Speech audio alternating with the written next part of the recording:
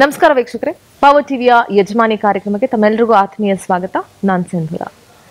ಇಲ್ಲಿವರೆಗೂ power TV ಯಜಮಾನಿ ಕಾರ್ಯಕ್ರಮದಲ್ಲಿ ನಾಡಿನ ಮಹಿಳಾ ಸಾಧಕಿಯರ ಬದುಕಿನ ಅನಾವರಣವನ್ನ ಮಾಡ್ತಾ ಬರ್ತಾ ಇದೆ. ಸಾಕಷ್ಟು ಜನ ಮಹಿಳಾ ಸಾಧಕಿಯರು ಬಂದು ತಮ್ಮ ಬದುಕಿನ ಒಂದಷ್ಟು ವಿಚಾರಗಳನ್ನ ಹಂಚಿಕೊಂಡು ಅವರ ಸಾಧನೆಯ ಹಾದಿ ಹೇಗಿತ್ತು ಎಲ್ಲವನ್ನ ಹಂಚಿಕೊಂಡು ಅನೇಕ ಮಂದಿಗೆ ಸ್ಫೂರ್ತಿಯಾಗಿದ್ದಾರೆ. ಇವತ್ತು ಕೂಡ ಯಜಮಾನಿ ಕಾರ್ಯಕ್ರಮದಲ್ಲಿ ಬಹಳ ವಿಶೇಷವಾದಂತಹ ಅತಿಥಿ ಇದ್ದಾರೆ. ಹೆಣ್ಣು ಮನಸ್ಸು ಮಾಡಿದ್ರೆ ಏನು ಬೇಕಾದರೂ ಸಾಧಿಸೋದಕ್ಕೆ ಸಾಧ್ಯ ಆಗುತ್ತೆ. ಜೊತೆಗೆ ಎಂಥ ಗಟ್ಟಿತನದ ಕೆಲಸವಾದರೂ ಕೂಡ ಗಟ್ಟಿಯಾಗಿ ನಿಂತ್ಕೊಂಡು ಮಾಡ್ತಾಳೆ ಅನ್ನೋದಕ್ಕೆ ಸಾಕಷ್ಟು ಉದಾಹರಣೆಯನ್ನ ನಾವು ಇವತ್ತಿನ ಸಮಾಜದಲ್ಲಿ ನೋಡ್ತಾ ಇದ್ದೀವಿ. ಯಾಕಿಷ್ಟೆಲ್ಲ ಹೇಳ್ತಾ ಇದ್ದೀನಿ ಅಂತಂದ್ರೆ, ಬಹಳ ವಿಶೇಷವಾದಂತಹ ಅತಿಥಿ. ನೋಡಿದ್ರೆ ಇವ್ರನ್ನ ಬಹಳ ಸಿಂಪಲ್ ಸಾಫ್ಟ್ ಅಂತ ಅನಿಸ್ತಾರೆ, ಆದ್ರೆ ನಿಜಕ್ಕೂ ಇವರಷ್ಟು ಸಾಫ್ಟ್ ನೇಚರ್ಡ. ಎಲ್ಲವನ್ನ ತಿಳ್ಕೊಳ್ತಾ ಹೋಗೋಣ.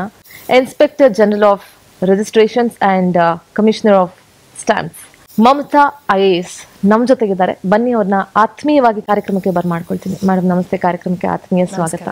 ಬಹಳ ಖುಷಿ ಆಗ್ತಾ ಇದೆ, ಹೆಮ್ಮೆ ಆಗ್ತಾ ಇದೆ ನಿಮ್ಮನ್ನ ಯಜಮಾನಿ ಕಾರ್ಯಕ್ರಮದಲ್ಲಿ ನೋಡ್ತಾ ಇರೋದಕ್ಕೆ. ಸಾಕಷ್ಟು ಏಳು ಬೀಳುಗಳನ್ನ ಒಬ್ಬ IAS ಅಧಿಕಾರಿ ಅಂದಾಗ ಸಮಾಜದ ಒಂದಷ್ಟು ಆಗು ಹೋಗುಗಳನ್ನೆಲ್ಲ ಬಹಳ ಹತ್ತಿರದಿಂದ ನೋಡುತ್ತೀರಿ. ಮಮತಾ IAS ಅಧಿಕಾರಿ ಆಗೋಕ್ಕೂ ಮೊದಲು ಏನು ಎತ್ತ ಬೆಳೆದು ಬಂದ ಹಾದಿ ಪ್ಲೀಸ್ ಮೇಡಮ್? ಮೂಲತಃ ನಾನು ಕೂಡ ಜರ್ನಲಿಸಮ್ ಗ್ರ್ಯಾಜುಯೇಟ್, ಅಂದರೆ ಕಮ್ಯುನಿಕೇಷನ್ ಗ್ರ್ಯಾಜುಯೇಟ್. ನಾನು ಮಾಸ್ಟರ್ಸ್ ಮಾಡ್ಕೊಂಡಿದ್ದೀನಿ, ಬ್ಯಾಂಗ್ಳೂರಿನಲ್ಲೇ ಓದಿರೋದು. ನನ್ನ ಸಂಪೂರ್ಣ ವಿದ್ಯಾಭ್ಯಾಸ ಬೆಂಗಳೂರಿನಲ್ಲೇ. MES ಕಾಲೇಜಲ್ಲಿ ಡಿಗ್ರಿ ಮಾಡಿಕೊಂಡೆ. ನಂತರ ಕಮ್ಯುನಿಕೇಷನ್ನಲ್ಲಿ ಮಾಸ್ಟರ್ಸ್ ಡಿಗ್ರಿ ಮಾಡಿಕೊಂಡೆ. PhD ಕೂಡ ಕಮ್ಯುನಿಕೇಷನಲ್ಲೇ ಮಾಡಿದ್ದೀನಿ. ನಂತರದ ದಿನಗಳಲ್ಲಿ ನಾನು ಕೆಲವಷ್ಟು ವರ್ಷಗಳು ವರದಿಗಾರ್ತಿಯಾಗಿ ಕೆಲಸ ಮಾಡಿದ್ದೀನಿ. ನಂತರ ಒಂದು ಪ್ರತಿಷ್ಠಿತ ಸಾಫ್ಟ್ವೇರ್ ಕಂಪನಿಯಲ್ಲಿ ಕೂಡ ವರ್ಕ್ ಮಾಡಿದ್ದೀನಿ, ಪ್ರಾಡಕ್ಟ್ ಮ್ಯಾನೇಜರ್ ಆಗಿ ವರ್ಕ್ ಮಾಡಿದ್ದೀನಿ. ಅದರ ನಂತರ ನಾನು ಸರ್ಕಾರಕ್ಕೆ ಸೇರ್ಕೊಂಡಿದ್ದೀನಿ. ಸೊ ಇದು ನನ್ನ ಬಂದ ಹಾದಿ. ಹುಟ್ಟಿದೂರು ಬೆಳೆದಿದ್ದು ನಾನು ಹುಟ್ಟಿದ್ದೆಲ್ಲ ಬೆಂಗಳೂರಿನಲ್ಲೇ. ಮೂಲತಃ ನಾವು ಚಿತ್ರದುರ್ಗದ ಒಂದು ಸಣ್ಣ ಗ್ರಾಮದಿಂದ, ಪಿಟ್ಲಾಲಿ ಅಂತ ಒಂದು ಹಳ್ಳಿ, ಅಲ್ಲಿಂದ ಬಂದಿರುವವರು ನಮ್ಮ ತಂದೆ. ನಾನು ಹುಟ್ಟಿ ಬೆಳೆದಿದ್ದೆಲ್ಲ ಬೆಂಗಳೂರಿನಲ್ಲೇ. ನನ್ನ ತಂದೆ ಒಬ್ಬರು ಶಿಕ್ಷಕರಾಗಿದ್ದರು, ತಾಯಿ ಚಿತ್ರಕಲೆಯಲ್ಲಿ ಪರಿಣಿತಿ ಹೊಂದಿದ್ದಾರೆ, ಅಂದರೆ ಹೌಸ್ ವೈಫೇ ಕೂಡ. ಅವರ ಮೊದಲನೇ ಮಗಳಾಗಿ ನಾನು ಹುಟ್ಟಿದ್ದೀನಿ. ಒಳ್ಳೆಯ ವಿದ್ಯಾಭ್ಯಾಸ. ನಮ್ಮ ತಂದೆಯವರು ಹೇಳ್ತಾಯಿದ್ರು, ನಿಮ್ಗೆ ಎಷ್ಟು ಓದಬೇಕು ಅನಿಸುತ್ತೋ ಅಷ್ಟು ಓದಿಸ್ತೀನಿ, ನಾನು ಬೇರೆ ಏನೇನೂ ಆಸ್ತಿ ಮಾಡೋಲ್ಲ, ನಿಮಗೆ ಎಜುಕೇಷನ್ ಕೊಡೋದೇ ನೀವೇ ನನ್ನ ಆಸ್ತಿ, ನೀವು ಎಷ್ಟು ಒಳ್ಳೆತನದಿಂದ ನೀವು ಎಷ್ಟು ಎಚ್ಚರ ಬೆಳಿತೀರೋ ನನಗೆ ಅದೇ ಒಂದು ಆಸ್ತಿ ಆಗುತ್ತೆ ಅನ್ನೋ ಮಟ್ಟಿಗೆ ಅವ್ರು ಹೇಳೋರು. ಸೊ ಅದೇ ರೀತಿ ನಾವುಗಳು ಸ್ವಲ್ಪ ವಿದ್ಯಾಭ್ಯಾಸದ ಕಡೆ ಸ್ವಲ್ಪ ಗಮನ ಜಾಸ್ತಿ. ಎಲ್ಲದಕ್ಕಿಂತ ಹೆಚ್ಚಾಗಿ ಏನೇ ನೋಡಿದ್ರೂ ಅದ್ರ ಮೇಲೆ ನನಗೆ ಆಸಕ್ತಿ, ಒಂದು child like curiosity about everything. ತಿಳ್ಕೊಳ್ಬೇಕು, ಏನಾದರೂ ಒಂದು ಹೊಸ ಆಟ ನೋಡಿದ್ರೆ ಅದನ್ನು ಆಡಬೇಕು, ಏನಾದರೂ ಒಂದು ಹೊಸದಾಗಿ ಏನಾದರೂ ವಿಷಯ ಬಂದರೆ ಅದಕ್ಕೆ ವಾಲಂಟಿಯರ್ಸ್ ಬೇಕಂದರೆ ನಾನು ರೆಡಿ. ಸೊ ಎಲ್ಲದರಲ್ಲೂ ever ready kind of a person. So ಹಾಗಾಗಿ ಒಂದು child like curiosity about various things. I think that is what is my personality. ಶಿಕ್ಷಕರ ಮಗಳು ಶಿಕ್ಷಕರಾಗ್ಬೋದಾಗಿತ್ತು ಅಥವಾ ಪ್ರಾಧ್ಯಾಪಕಿ ಆಗ್ಬೋದಾಗಿತ್ತು. Y government service? ಆ್ಯಕ್ಚುಲಿ ನನಗೆ ಗೌರ್ಮೆಂಟ್ ಸರ್ವಿಸ್ ಎಲ್ಲ ಅಷ್ಟು ಇಂಟ್ರೆಸ್ಟ್ ಇರಲಿಲ್ಲ. ನನಗೆ ಇದ್ದಿದ್ದ ಇಂಟ್ರೆಸ್ಟು ಮಾಧ್ಯಮದಲ್ಲಿ ಎತ್ತರವಾಗಿ ಬೆಳಿಬೇಕು ಅನ್ನುವ ಒಂದು ಇಂಟ್ರೆಸ್ಟ್ ಇತ್ತು ಬಿಗಿನಿಂಗಲ್ಲಿ, starting of my career. So ಅದರಲ್ಲಿ ಬರ್ತಾ ನನಗೆ ಆಗ ತಾನೇ ಕಂಪ್ಯೂಟರ್ಸ್ ಇಂಡಿಯಾಕ್ಕೆ ಬಂದಿದ್ದರಿಂದ ಅದರ ಮೇಲೆ ಸ್ವಲ್ಪ ಕ್ಯೂರಿಯಾಸಿಟಿ, ಐ ಟೋಲ್ಡ್ ಯುನೋ, ಸ್ವಲ್ಪ ಕ್ಯೂರಿಯಾಸಿಟಿ ಜಾಸ್ತಿ ಅಂತ. ಸೊ ಹಾಗಾಗಿ ಒಂದು ಕ್ಯೂರಿಯಾಸಿಟಿಯಿಂದನೇ ಒಂದು ಸಂಸ್ಥೆಗೆ ಸೇರಿಕೊಂಡೆ. ವಿಪ್ರೋ ಅಂತ ಒಂದು ಸಂಸ್ಥೆಯಲ್ಲಿ ನಾನು ಕೆಲಸ ಮಾಡಿದೆ. ಅಲ್ಲಿ ನಾನು ಕಲ್ತಿದ್ದು ತುಂಬ. ಇನ್ಫ್ಯಾಕ್ಟ್ ನನ್ನ ಎಂಟೈರ್ ಕೆರಿಯರಲ್ಲಿ ನಾನು ಅಷ್ಟು ಕಲ್ತನೋ ಇಲ್ವೋ, ಬಟ್ ಅಲ್ಲಿ ತುಂಬ ಕಲಿತೆ. ಆ ಒಂದು ಕಲಿತಾ ಇರುವ ಸಂದರ್ಭದಲ್ಲಿ ನನ್ನ ಎಲ್ಲ ಕ್ಲಾಸ್ಮೇಟ್ಸು ಕೂಡ ಕಾಲೇಜಲ್ಲಿ ಓದುವಾಗಲೇ ನಾನು ಕೆಲಸಕ್ಕೂ ಸೇರಿಕೊಂಡೆ. It was parallel. So classmates ಎಲ್ಲರೂ ಕೂತ್ಕೊಂಡ್ರು ಗವರ್ಮೆಂಟ್ ಎಕ್ಸಾಮ್ಗೆ, ಸೊ ನಾನು ಕೂರೋಣ ಅನ್ನೋ ಒಂದು ಇಂಟ್ರೆಸ್ಟ್ ಮೇಲೆ ಅಷ್ಟೇ. ಅದು ಬಿಟ್ಟರೆ ನನಗೆ ಹೋಗಲೇಬೇಕನ್ನೋ ಏನು ಇಂಟ್ರೆಸ್ಟ್ ಇರಲಿಲ್ಲ. ಕ್ಲಿಕ್ ಆಯಿತು. ದೆನ್ ನನಗೆ ಸೇರ್ಲಿಕ್ಕೆ ಆವಾಗ ಸ್ವಲ್ಪ ಶುರುವಾಯಿತು, ದ್ವಂದ್ವ ಅಂತ ಶುರುವಾಗುತ್ತಲ್ಲ. Everybody is ಕಂಗ್ರ್ಯಾಚುಲೇಟಿಂಗ್ you for something and you are not very interested in that. ನನಗೆ ಬೇಕಾಗಿರೋದೇ ಬೇರೆ, ನಾನು ಎಲ್ಲೋ ಹೋಗ್ಬಿಡ್ತೀನೋ ಏನೋ ಆಗೋಗ್ಬಿಡುತ್ತೆ. ಆ ದ್ವಂದ್ವ ಶುರುವಾಗಿ ಹೋಗೋದು ಬಿಡೋದು ಅನ್ನೋ ಸಮಯದಲ್ಲಿ ನನ್ನ ತಂದೆ ಒಂದು ಮಾತು ಹೇಳಿದ್ರು, ಸರ್ಕಾರದಲ್ಲಿ opportunities don't come often. True. So ನಿನಗೆ ಈಗ ಒಂದು ಅವಕಾಶ ಸಿಕ್ಕಿದೆ, ನಿನಗೆ ಸೇರ್ಕೊ, ನಿನ್ನ ಒಂದು ಕೆಲವಷ್ಟು ವರ್ಷ ನೀನು ಮಾಡು, ನಿನಗೆ ಇಷ್ಟ ಇಲ್ಲ ಅಂದರೆ ಬಿಟ್ಟು ಬರ್ಬೋದು. ನಿನ್ನ ಒಂದು ಕೆರಿಯರ್ ಏನಿದೆ ವಿಪ್ರೋ ಅನ್ನೋ ಸಂಸ್ಥೆಯಲ್ಲಿ ಅಥವಾ ಇನ್ನೊಂದು ಸಂಸ್ಥೆಯಲ್ಲಿ ನಿನಗಿರುವ ಪರಿಣಿತಿ ಮತ್ತು ನೀನು you been a best employee. ನನಗೆ ವಿಪ್ರೋದಲ್ಲಿ ಒಂದೇ ವರ್ಷದಲ್ಲಿ 3 ಪ್ರಮೋಷನ್ ಸಿಕ್ಕಿತ್ತು. So you are considered as one of the good employees. So ತಗೋತಾರೆ ವಾಪಸ್. ಇಲ್ಲಲ್ಲ ಅಂದರೆ ಇನ್ನೊಂದು ಸಂಸ್ಥೆಯಲ್ಲಿ ನಿನಗೆ ಕೆಲಸ ಸಿಗುತ್ತೆ, ಸೇರ್ಕೊಂಡು ನೋಡು, ನಿನ್ಗೆ ಇಷ್ಟ ಆಗಲಿಲ್ಲ ಅಂದರೆ ಬಿಟ್ಬಿಡು ಅಂತ. ಇಷ್ಟ ಆಗಲಿಲ್ಲ ಅಂದರೆ ಬಿಟ್ಬಿಡೋಣ ಅಂತ ಬಂದು ಸೇರಿ ಇಲ್ಲಿದ್ದೀನಿ ಈಗ. ಅಲ್ಲಿಂದ ಬಿಡಿಸ್ಕೊಂಡು ಬರಕ್ಕಾಗಿಲ್ಲ. Because what I like about my job is there is a variety. So ಇವತ್ತು ಒಂದು ಸಂಸ್ಥೆಯಲ್ಲಿ ನಾನು ಕೆಲಸ ಮಾಡ್ತಾ ಇರ್ತೀನಿ, ಆ ವಿಷಯಗಳನ್ನೆಲ್ಲ ತಿಳ್ಕೊತೀನಿ. ನೆಕ್ಸ್ಟ್ ಇನ್ನೊಂದು ಡಿಪಾರ್ಟ್ಮೆಂಟ್ಗೆ ಹೋದಾಗ ಅದ್ರದ್ದು ಬಗ್ಗೆ ಹೆಚ್ಚು ತಿಳ್ಕೊತೀವಿ. ಸೊ ಕಲಿತಾನೇ ಇರುವ ಮನಸ್ಥಿತಿ ಇರೋದ್ರಿಂದ ನನಗೆ ಸೊ ಹೊಸದು ಕಲಿತಾ ಇರ್ತೀನಿ. ಆ್ಯಂಡ್ ಒಬ್ಬರು ನನ್ನ ಬಾಸ್ ಆಗಿದ್ದವರು, ತುಂಬ ಅವರನ್ನು ಜ್ಞಾಪಿಸ್ಕೋತೀನಿ ನಾನು, ಪಿ ಡಿ ಶಣೈ ಅಂತ. ಅವರು ಒಂದು ಮಾತು ಹೇಳೋರು, ನೀನು ಕಸ ಗುಡಿಸೋರಾದರೂ ಕೂಡ B the best sweeper. So ಅದನ್ನ ನಿನ್ನ ಕೆಲಸನ ಅಷ್ಟು ಚೆನ್ನಾಗಿ ಮಾಡಬೇಕು ಅಂತ. ಸೊ ನಾನು ಯಾವ ಕೆಲಸ ಕೈ ಹಾಕ್ತೀನಿ ಅದನ್ನು ಅಷ್ಟು ಚೆನ್ನಾಗಿ ಮಾಡಬೇಕು, ಅದರಲ್ಲಿ ಇನ್ನೇನು ಹೊಸದಾಗಿ ಮಾಡ್ಬೋದು, how to innovate this and ಇನ್ನೇನು ಹೊಸದಾಗಿ ಮಾಡ್ಬೋದು, ಈ ಥರ ಮಾಡಿಕೊಂಡು ಸೊ ನಾವು ನಾವೆಲ್ಲ ಅದರಲ್ಲಿ ಇಮ್ಮರ್ಸ್ ಆಗಿಬಿಡ್ತೀವಿ. ಎಷ್ಟು ಇಮ್ಮರ್ಸ್ ಆಗ್ತಿದ್ದೆ ನಾನು ಅಂದರೆ, ಕೆಲಸ ಬಿಟ್ಟರೆ ಬೇರೆ ಒಂದು ಜಗತ್ತಿದೆ, ಒಂದು ಖಾಸಗಿ ಬದುಕಿದೆ ಅನ್ನೋದನ್ನು ಮರೆಯೋ ಮಟ್ಟಿಗೆ ಇನ್ವಾಲ್ವ್ ಆಗ್ತಾ ಇದ್ದೆ. ಗವರ್ನಮೆಂಟ್ ಕೆಲಸವನ್ನ ಯಾವ ಹಂತದಿಂದ ಶುರು ಮಾಡಿದ್ರಿ, ಏನಾಗಿ ಶುರು ಮಾಡಿದ್ರಿ? ನಾನು ಅಸಿಸ್ಟೆಂಟ್ ಡೈರೆಕ್ಟರ್ ಆಗಿ ಸ್ಟಾರ್ಟ್ ಮಾಡಿಕೊಂಡೆ ನನ್ನ ಕೆರಿಯರನ್ನು. ನಂತರ ದಿನಗಳಲ್ಲಿ ಪ್ರಮೋಷನ್ಸ್ ಎಲ್ಲ ಬಂದು ಅದೇ ಥರ IASಗೆ ಕೂಡ ಪ್ರಮೋಟ್ ಆಗಿ ನಾನು IAS ಆಫೀಸರ್ ಆಗಿ ಈಗ ನಿಮ್ಮ ಮುಂದೆ ಇದ್ದೀನಿ. IAS ಆಫೀಸರ್ ಅಂದ ತಕ್ಷಣ ನಮ್ಮ ಅಂದರೆ ಜನರ ಕಲ್ಪನೆ ಬೇರೆ ಥರನೇ ಇರುತ್ತೆ. ತುಂಬ ಸ್ಟ್ರಿಕ್ಟ್ ಆಗಿರ್ತಾರೆ ಆ್ಯಂಡ್ ವೆರಿ ರಿಸರ್ವ್ ನೇಚರ್ ಇರುತ್ತೆ. ಇನ್ನು ಏನೇನೋ ಸಾರ್ವಜನಿಕರಿಗೆ ನನ್ನನ್ನು ಒಳಗೊಂಡಂತೆ ಒಂದಷ್ಟು ಕಲ್ಪನೆ ಇರುತ್ತೆ. ಬಟ್ ಮಮತಾ ಮೇಡಮ್ನ ನೋಡಿದಾಗ ಬಹುಶಃ ಅದು ಕೇವಲ ನಮ್ಮ ಕಲ್ಪನೆ, ರಿಯಾಲಿಟಿ ಅಲ್ಲವೇನೋ ಅಂತ ಅನಿಸ್ತಾ ಇದೆ. First of all we are A human being ಅಲ್ವಾ, ಎಲ್ಲರೂ ಒಂದು ಮನುಷ್ಯರು ಇರ್ತಾರೆ. ಆ್ಯಂಡ್ ಯಾವುದೂ ಶಾಶ್ವತ ಇಲ್ಲ. Nothing is even including life. ಯಾರೋ ಒಬ್ರು ತಮಾಷೆಗೆ ನನಗೆ ಹೇಳಿದ್ರು, because don't take life so seriously because you may not come out of it alive. So ಯಾವುದೂ ಶಾಶ್ವತ ಇಲ್ಲ. ಸೊ ಏನರ ಬಗ್ಗೆ ನಾವು ಏನು ಮಾಡ್ಕೊಬೇಕು ಅಥವಾ ಏನಕ್ಕೆ ಒಂದು ಅಹಂಕಾರ ಪಡೋದೇ ಆಗಲಿ ಅಥವಾ ಬಿಗುಮಾನ ಇಟ್ಕೊಳ್ಳೋದು ಏನಕ್ಕೆ ಅನ್ನೋ ಒಂದು ಮನಸ್ಥಿತಿ ನನ್ನದು. ನನಗೆ ಎಲ್ಲರೂ ಅದೇ ಥರ ಇದ್ದಾರೆ ಅನಿಸುತ್ತೆ. ಎಲ್ಲರೂ ಎವ್ರಿಬಡಿ ಸಿಂಪಲ್, ಹೊರಗಡೆ ನೋಡಿದವ್ರು ಹಂಗೆ ಅನ್ಕೋತಾರೆ ಅಂತ ಅನ್ಕೊತೀನಿ. ಬಟ್ ಕೆಲಸದ ವಿಷಯದಲ್ಲಿ ಹೌದು, ಐ ಆಮ್ ವೆರಿ ಸ್ಟ್ರಿಕ್ಟ್. ನನಗೆ ನನ್ನ ಕೆಲಸ ಅಚ್ಚುಕಟ್ಟಾಗಿ ಆಗಬೇಕು. ಮತ್ತು ಯಾವುದೇ ಒಂದು ಬೆರಳು ತೋರಿಸಿ ಯಾರು ನಮಗೆ ತೋರಿಸೋ ಹಂಗಿರಬಾರ್ದು. ಮತ್ತು ನಾನು ಇನ್ನೊಂದು ಕನ್ಸಿಡರ್ ಮಾಡ್ತೀನಿ, ನನ್ನ ಅಪ್ಪ ಒಂದೇ ನಾನು ಗೌರ್ಮೆಂಟಿಗೆ ಸೇರಲ್ಲ ಅಂದಾಗ ಅವರು ಒಂದು ಮಾತು ಹೇಳಿದ್ದು ನನಗೆ ಜ್ಞಾಪಕ ಬರುತ್ತೆ. There is lot of social relevance in your job. ನೀನು ದುಡಿಬೋದು, ತುಂಬ ದುಡಿಬೋದು, ಪ್ರಪಂಚವನ್ನೆಲ್ಲ ನೋಡ್ಬೋದು. ನೀನು ಇರೋ ಸಂಸ್ಥೆಯಲ್ಲಿ ನೀನು ಪ್ರಪಂಚವನ್ನೆಲ್ಲ ನೋಡ್ಬೋದು. ನಿನಗೆ ಖರ್ಚು ಮಾಡಲಿಕ್ಕೆ ಆಗದೇ ಇರೋಷ್ಟು ದುಡ್ಡನ್ನು ನೀನು ದುಡಿಬೋದು.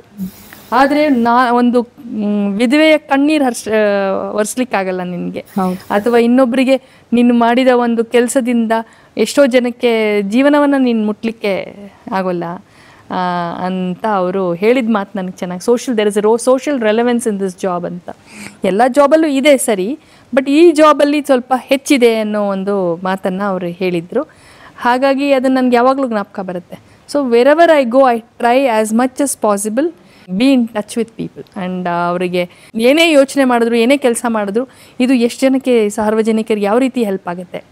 ಒಂದು ಡೆಪ್ಟಿ ಕಮಿಷನರ್ ಆಗಿ ಏನೋ ಒಂದು ಇದು ಮಾಡುವಾಗಲೂ ಕೂಡ ಇದು ಎಷ್ಟು ಜನಕ್ಕೆ ನಾನು ತಲುಪ್ಬೋದು, ಎಷ್ಟು ಜನಕ್ಕೆ ಹೆಲ್ಪ್ ಆಗುತ್ತೆ, ಸಾರ್ವಜನಿಕರಿಗೆ ಯಾವ ರೀತಿ ಹೆಲ್ಪ್ ಆಗುತ್ತೆ. ತುಂಬ ನೀವು ಉತ್ತಮವಾದ ಕೆಲಸ ಮಾಡಬೇಕು, ದೇಶದ ಒಳಿತಿಗೋಸ್ಕರ ಏನಾದ್ರು ಮಾಡಬೇಕಂತಂದರೆ best job is to get in to the IAS. ನೀವು ಯಾವುದೇ ಡಿಪಾರ್ಟ್ಮೆಂಟಲ್ಲಿ ಇದ್ರೂ ಕೂಡ ಪ್ರತಿ ಡಿಪಾರ್ಟ್ಮೆಂಟಲ್ಲೂ ಕೂಡ ಹೊಸ ರೀತಿಯಾದಂತಹ ಚಾಲೆಂಜಸ್ ಇರುತ್ತೆ, ಸಮಸ್ಯೆಗಳು ಹಾಗೆ ಇರುತ್ತೆ. ಎಲ್ಲ ಕಡೆನೂ ಸಾಕಷ್ಟು ಸುಧಾರಣೆಗಳನ್ನು ತಂದಿದ್ದೀರಿ. ಹೊಸ ಟೆಕ್ನಾಲಜಿ ಬಳಸ್ಕೊಂಡು ಏನೆಲ್ಲ ಕಾರ್ಯಕ್ರಮಗಳನ್ನು ರೂಪಿಸ್ತಾ ಬಂದಿದ್ದೀರಿ. ಸೊ ಏನನ್ಸುತ್ತೆ ಇದ್ರ ಬಗ್ಗೆ? ಟೆಕ್ನಾಲಜಿ ನನಗೆ ತುಂಬ ಹತ್ತಿರ. ಯಾಕಂದರೆ ನಾನು ತುಂಬ ಬೇಗ ಟೆಕ್ನಾಲಜಿಯ ಇಂಡಿಯಾಕ್ಕೆ ಬಂದ ತಕ್ಷಣ ನಾನು ಟೆಕ್ನಾಲಜಿ ಅಡಾಪ್ಟ್ ಮಾಡ್ಕೊಂಡವಳು. ಸೊ ಹಾಗಾಗಿ ನನಗೆ ಎಲ್ಲದರಲ್ಲೂ ಟೆಕ್ನಾಲಜಿ ಕಾಣುತ್ತೆ. ಹಾಗಾಗಿ ನಾನು ಯಾವುದೇ ಕೆಲಸ ಮಾಡುವಾಗ ಇದನ್ನು ಟೆಕ್ನಿಕಲ್ ಇಂಟರ್ವೆನ್ಷನ್ ತೊಗೊಂಡು ಬಂದರೆ ಇಲ್ಲಿ ಯಾವ ರೀತಿ ಇನ್ನೂ ಹೆಚ್ಚು ಉತ್ತಮವಾಗಿ ಕೆಲಸ ಮಾಡ್ಬೋದು ಅನ್ನೋದನ್ನು ನೋಡ್ತೀನಿ. ಏನೇ ಒಂದು ಸಣ್ಣ ಕೆಲಸ, ಫಾರ್ ಎಕ್ಸಾಂಪಲ್ ನಾನು ಮುಖ್ಯಮಂತ್ರಿಗಳ ಕಚೇರಿಯಲ್ಲಿ ಒಂದು ಪೋರ್ಟಲ್, ಒಂದು ರೀತಿ ಒಂದು ಪ್ಲಾಟ್ಫಾರ್ಮನ್ನು ರೆಡಿ ಮಾಡಿದೆ. It was a citizen interaction platform. ತುಂಬ ಹಿಂದೆ, ಅಂದರೆ 2000ದಲ್ಲೇ ನಾನು ಇದನ್ನು ಡಿಸೈನ್ ಮಾಡಿದ್ದೆ. ನನಗೆ ತುಂಬ ಖುಷಿಯಾಗಿದೆ ಏನಂದರೆ, ಒಂದು ಕುಗ್ರಾಮ, ಕೃಷ್ಣಾಪುರ ಅಂತ ಒಂದು ಕುಗ್ರಾಮ ಪಾವಗಡದಲ್ಲಿದೆ.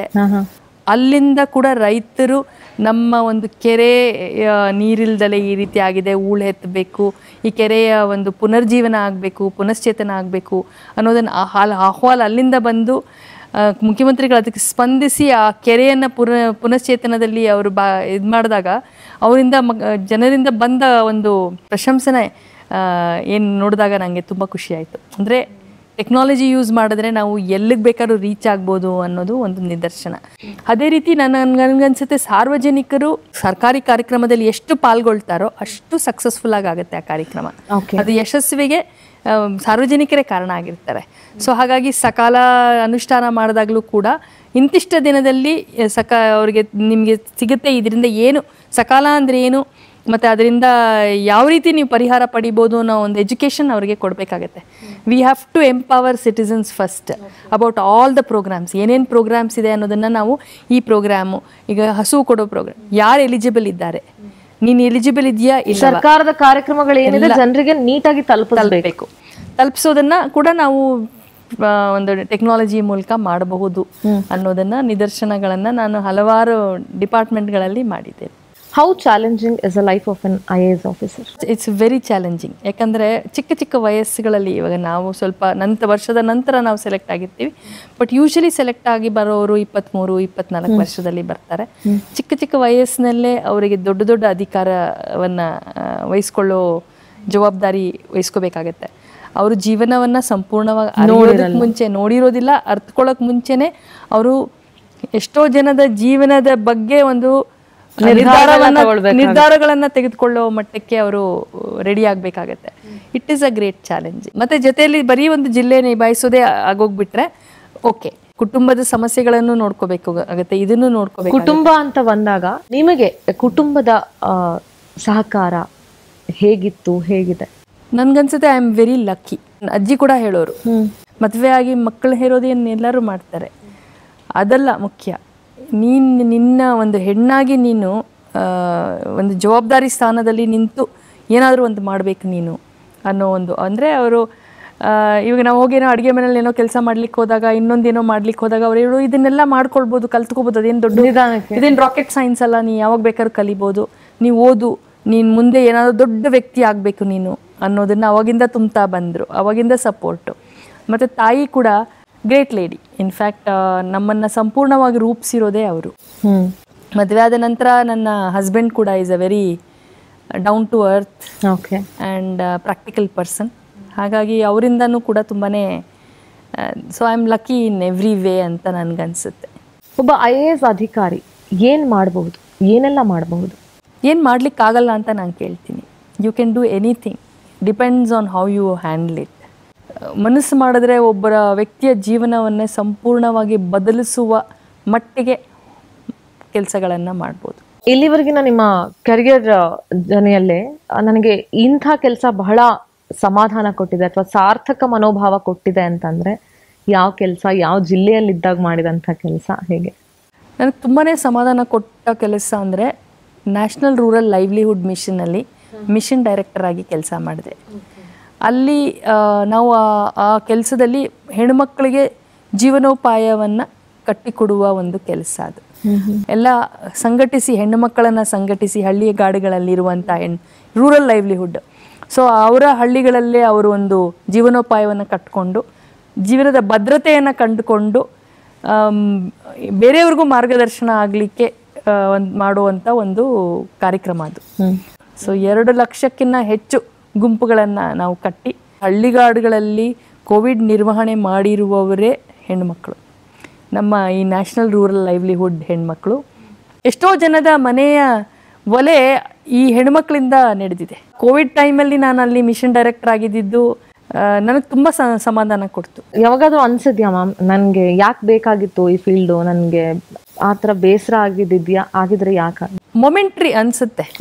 ಯಾವಾಗಾದರೂ ತುಂಬ ಕಿರಿಕಿರಿ ಆದಾಗ, ಕೆಲವೊಮ್ಮೆ ಏನಾಗುತ್ತೆ, ನಮಗೆ ಸಾರ್ವಜನಿಕರು ನಮ್ಮ ಎದುರುಗಡೆ ಬಂದಾಗ ಅವ್ರಿಗೆ ಸ್ಪಂದಿಸ್ಬೇಕು ಅಂತ ಆಸೆ ಇರುತ್ತೆ.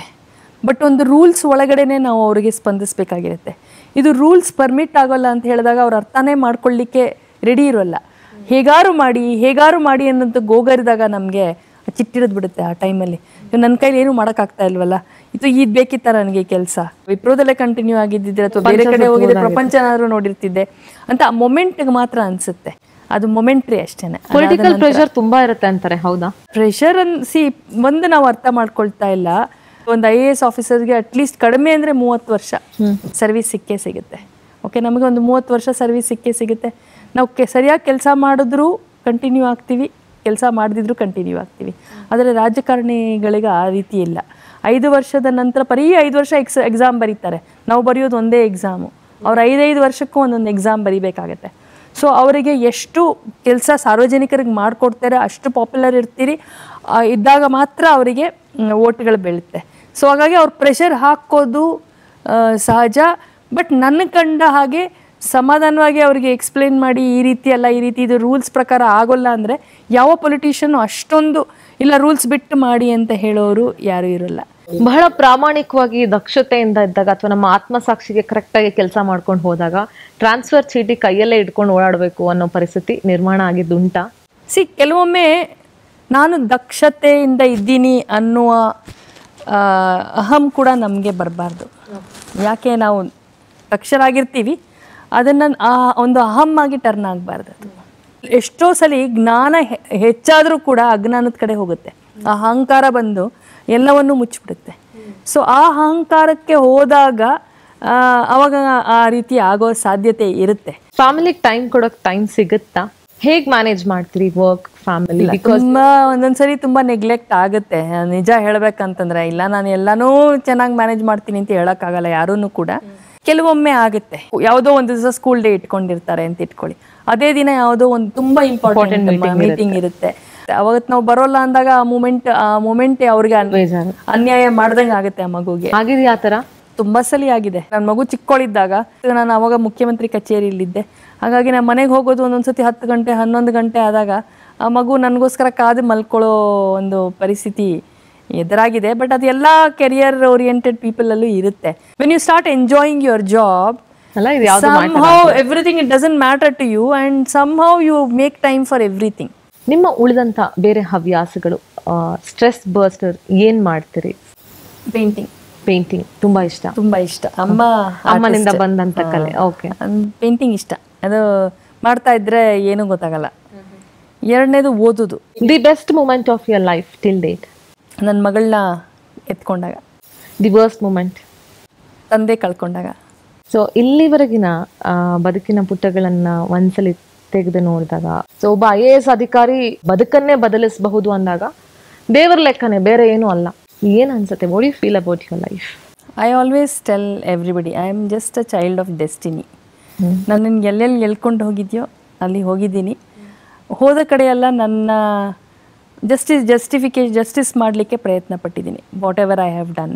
ನಾನು ಸಂಪೂರ್ಣತೆಯನ್ನು ಕಂಡಿದ್ದೀನಿ ಅಂತ ಹೇಳಲಿಕ್ಕಾಗಲ್ಲ. I am so satisfied with my life ಅಂತ, ಕಂಟೆಂಟ್ ವಿತ್ ಮೈ ಲೈಫ್ ಅಂತ ಹೇಳೋಕ್ಕಾಗಲ್ಲ. ಎಲ್ಲೋ ಒಂದು ಮನಸ್ಸಿನ ಮೂಲೆಯಲ್ಲಿ ನನಗನ್ಸುತ್ತೆ, what is that spirituality that I have not been able to experience.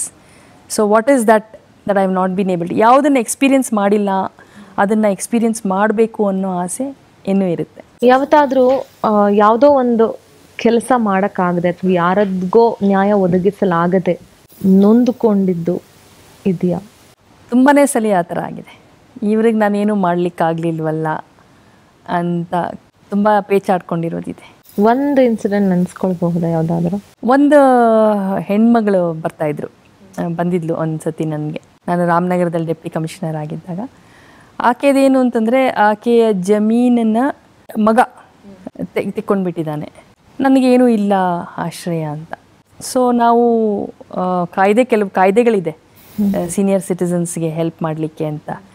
So ಆ ಕಾಯ್ದೆ ಅಡಿಯಲ್ಲಿ ಆತನ ಕರೆಸಿ ಎಲ್ಲ ಮಾಡಿದಾಗ, ನನ್ನ ಕೋರ್ಟಲ್ಲೇ ಆತನ ಕರೆಸಿ ಕೇಳಿದಾಗ, ಕೋರ್ಟ್ ನಡೆಸ್ತೀವಲ್ಲ ಆವಾಗ ಕರೆದು ಕೇಳಿದಾಗ ಆತ ನನಗೆ ದಾಖಲೆಗಳನ್ನು ತೋರಿಸಿದಾಗ ದಾಖಲೆಗಳಲ್ಲಿ ಈಕೆನೇ ಬರೆದು ಕೊಟ್ಟಿರೋದಿದೆ.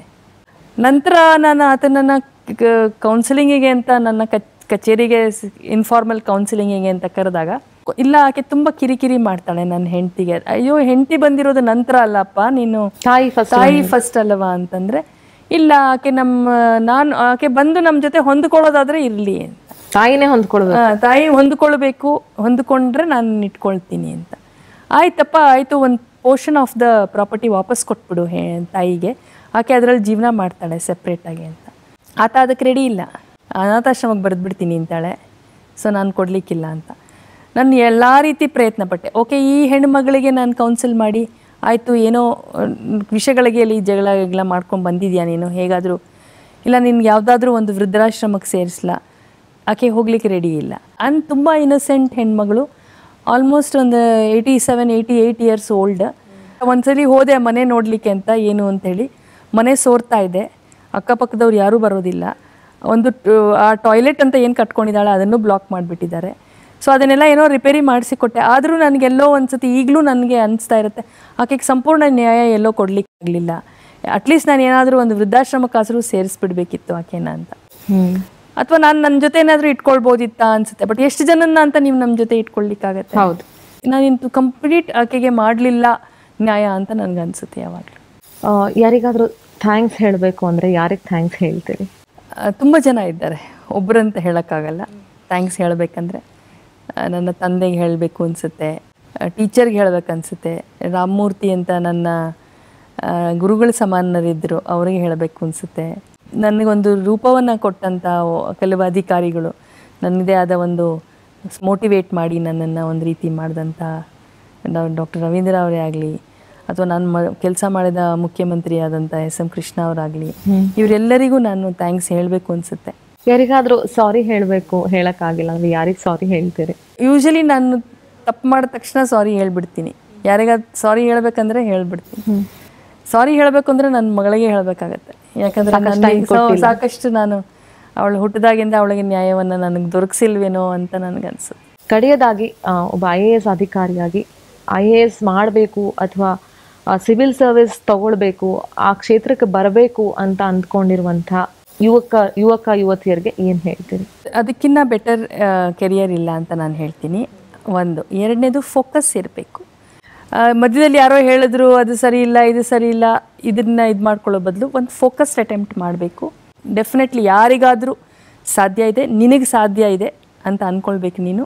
ಮತ್ತು ಅದನ್ನು ಫೋಕಸ್ ಮಾಡಿ ಅದನ್ನೇ ಹಿಂದೆ ಬೀಳಬೇಕು. ಮತ್ತು ಅದ್ರ ಬಗ್ಗೆ ನೀನು ತಪಸ್ಸೇ ಮಾಡಬೇಕಾಗತ್ತೆ. ಆ್ಯಕ್ಚುಲಿ ಅದನ್ನೇ ಧ್ಯಾನಿಸ್ಕೊಂಡು ನೀನು ತಪಸ್ಸು ಮಾಡಬೇಕಾಗತ್ತೆ. ಅಷ್ಟು ಮಾಡಿದ್ರೆ ನೀನು ಡೆಫಿನೆಟಾಗಿ you will definitely get. And when you are ಡೆಸ್ಟಿನ್ to it, that universe will conspire to get you what you want. Yes madam, ಕಾರ್ಯಕ್ರಮಕ್ಕೆ ಆಗಮಿಸಿ ಯಜಮಾನಿ ಕಾರ್ಯಕ್ರಮದಲ್ಲಿ ಸಾಕಷ್ಟು ವಿಚಾರಗಳನ್ನ ತಿಳಿಸ್ಕೊಟ್ರೆ. ನಿಮ್ಮ ಎಲ್ಲ ಯೋಜನೆಗಳು ಕೂಡ ಯಶಸ್ಸಾಗಲಿ, ಇನ್ನೂ ಹೆಚ್ಚಿನ ಸೇವೆ ರಾಜ್ಯದ ಜನರಿಗೆ ನೀವು ಯಾವುದೇ ಡಿಪಾರ್ಟ್ಮೆಂಟ್ ಅಲ್ಲಿ ಇದ್ರೂ ಕೂಡ ಸಿಗಲಿ ಅಂತ ಆಶಿಸ್ತಾ, thank you so much. Thank you, ನಮಸ್ತೆ. ನೋಡಿದ್ರಲ್ಲ ವೀಕ್ಷಕರು, ಈ ವಾರದ ನಮ್ಮ ಯಜಮಾನಿ ಮಮತಾ IAS ಬಹಳ ಗಟ್ಟಿ ವ್ಯಕ್ತಿತ್ವ, ನೇರ ನಿಷ್ಠುರದ ವ್ಯಕ್ತಿತ್ವ, ಜೊತೆಗೆ ದಿಟ್ಟ ಪ್ರಾಮಾಣಿಕ ಹೆಣ್ಮಗಳು, ನಮ್ಮ ಮಣ್ಣಿನ ಹೆಣ್ಮಗಳು. ಅಂಡ್ ಇಷ್ಟೆಲ್ಲ ಸಾಧನೆ ಮಾಡಿದ್ದಾರೆ. ಅಂದ್ರೆ ಸಾಧನೆ ಇನ್ ದ ಸೆನ್ಸ್ ಜನರನ್ನ ರೀಚ್ ಆಗ್ತಾ ಇದ್ದಾರೆ. ಜನರಿಗೆ ಏನೆಲ್ಲ ಸಹಕಾರ ಮಾಡಬಹುದು, ಸರ್ಕಾರದ ಯೋಜನೆಗಳನ್ನ ತಲುಪಿಸಬಹುದು, ಅದೆಲ್ಲ ದಿಕ್ಕಿನಲ್ಲೂ ಕೂಡ ಅವರು ಕೆಲಸ ಮಾಡ್ತಾ ಇದ್ದಾರೆ. ಸೊ ಅವರ ಬದುಕು ನನ್ನಂಥ ನೂರಾರು ಜನಕ್ಕೆ ಸ್ಫೂರ್ತಿಯಾಗ್ಲಿ ಅಂತ ಭಾವಿಸ್ತಾ ಈ ವಾರದ ಯಜಮಾನಿ ಕಾರ್ಯಕ್ರಮನ ಇಲ್ಲಿಗೆ ಮುಗಿಸ್ತಾ ಇದ್ದೀನಿ. ಮತ್ತೆ ಮುಂದಿನ ವಾರ ಮತ್ತೊಬ್ಬ ಯಜಮಾನಿಯೊಟ್ಟಿಗೆ ನಾನು ನಿಮ್ಮನ್ನ ಭೇಟಿ ಮಾಡ್ತೀನಿ. ಅಲ್ಲಿವರೆಗೂ ನೋಡ್ತಾ ಇರಿ ಪವರ್ TV, ಇದು ನಿಮ್ಮ ಶಕ್ತಿ.